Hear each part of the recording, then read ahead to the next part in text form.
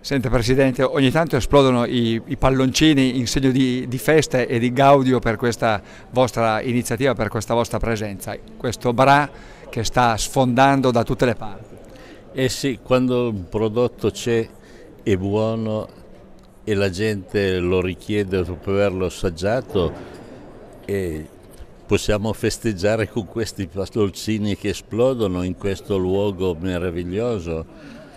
Senta Presidente, al di là delle battute e della simpatia per il lavoro che state facendo anche in chiave promozionale, però questo formaggio, questa vostra economia del formaggio, del Bra al centro del sistema sta portando tanta ricchezza anche per il territorio. Sì, è un bene proprio per il territorio, perché poi abbinato alla salsiccia di Bra e alla focaccia di Bra crea dei prodotti fantastici. E io devo ringraziare la città di Bra e l'Ascom di Bra che ci ha dato questa opportunità di lanciare insieme questi prodotti. Come nasce questa iniziativa? Sì, un'iniziativa a cui abbiamo creduto molto fin dall'inizio e sta avendo veramente un riscontro molto positivo. Tantissimi locali di Torino domani e dopodomani offriranno i loro happy hour, i loro aperitivi in abbinamento ai prodotti di eccellenza della città di Bra, a cominciare dalla salsiccia, dalla famosa e amata dai torinesi salsiccia di Bra, naturalmente il formaggio Bra duro e Bra tenero, e la focaccia di Bra, che è sostanzialmente una focaccia che unisce i due prodotti, il formaggio Bra tenero e la salsiccia. Naturalmente Bras è un evento che sta crescendo molto, l'anno scorso ha fatto dei numeri straordinari a Bra e verrà riproposto il prossimo anno in occasione naturalmente del mese di settembre braidese in alternativa a CIS, e quindi l'anno in cui Bras non si realizza a Bra lo realizziamo in esterna, e quest'anno devo dire che abbiamo pensato a Torino. Direttore, una location straordinaria nel cuore di Torino che ospita un evento che collega veramente, non solo idealmente, i due territori, Bra e questo centro di Torino, perché la vostra azienda ha un cuore braidese. Esatto, noi abbiamo lo stabilimento produttivo di cioccolato e caramelle a Bra e poi abbiamo questo locale storico che è uno dei più belli d'Europa qui a Torino, e quindi l'abbinamento è perfetto, facciamo caramelle e cioccolatini in quello stabilimento perfetti e poi li vendiamo qui naturalmente. Senta, voi però proporrete anche le tipicità di un territorio che è straordinario. Certo, noi infatti abbiamo come consulente Ugo Alciati, che è lo chef di Fontana Fredda, e quindi proponiamo tutto quello che è la piemontesità che c'era già una volta, quindi dagli agnolotti del Plin alla salsiccia di Bra, a tutte le cose proprio caratteristiche del Piemonte, non solo di Torino. La vostra presenza è quanto mai importante in un evento del genere, significa che c'è un collegamento stretto, fattivo, attivo tra il mondo, il territorio di Bra e Torino, come punto come vetrina di tutta una serie di eccellenze.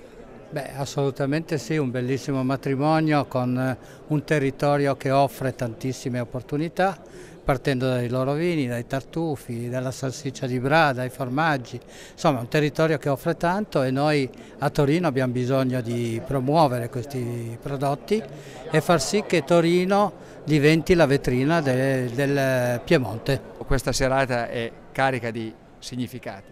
Sicuro, questo è un luogo simbolo della città di Torino. Bra, capitale del Roero a tutti gli effetti, ci porta alle sue eccellenze attraverso la salsiccia di Bra, attraverso il Bra DOP, sia quella tenero e duro, e una di quelle le cornie, quelle prelibatezze che ci vogliono per una Torino che ha riscoperto una vocazione turistico-culturale e commerciale e che già guarda con molta attenzione al braidese e a queste sue due grandi specialità prelibatezze. Salsiccia di Bra va alla grande anche a Torino. Qual è il segreto di questa salsiccia e che cosa state facendo per promuoverla ancora di più e meglio, soprattutto in una grande città come Torino? Certo, allora il segreto della salsiccia è lo abbiamo noi 8 consorziati e ce lo teniamo stretto, quello non si dice.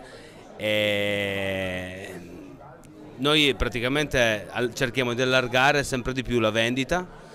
Torino è una grande città, piace, la nostra salsiccia è di vitello, 80% vitello, 20% di pancetta di maiale, sale, pepe, aromi naturali, poi qualcuno ci mette il vino, qualcuno il formaggio, va mangiata cruda, gustata cruda e è già conosciuta dappertutto, da New York al Giappone, e noi cerchiamo di allargarci sempre di più. In questo evento torinese c'è una presenza braidese molto forte che non è soltanto ideale ma anche affettiva nel vostro caso.